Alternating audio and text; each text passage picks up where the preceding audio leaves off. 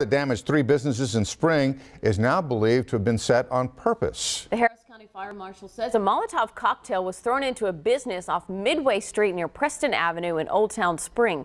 Channel 2's Jake Briner has the latest now on that investigation.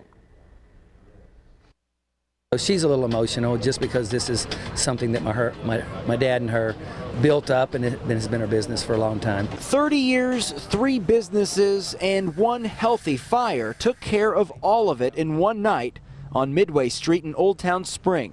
There have been some break-ins in the area, and so that's one of the problems with an area that's kind of dark at night. Investigators say it was a Molotov cocktail thrown by someone at the foot of this coin shop behind me. But according to one of the owners, it wasn't the first time that someone had shown up here overnight. Gary Sills says someone first broke into the storage closet.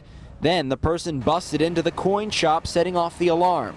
The coin shop owner only lives about 5 miles away, so he stopped by. Came here, checked it out, boarded it up, left. Then he gets another alarm call from his alarm company, and they say someone else broke in, so he came back again, and then he saw a small fire. The small fire spread to the gift store and antique shop. Thankfully, no one was hurt.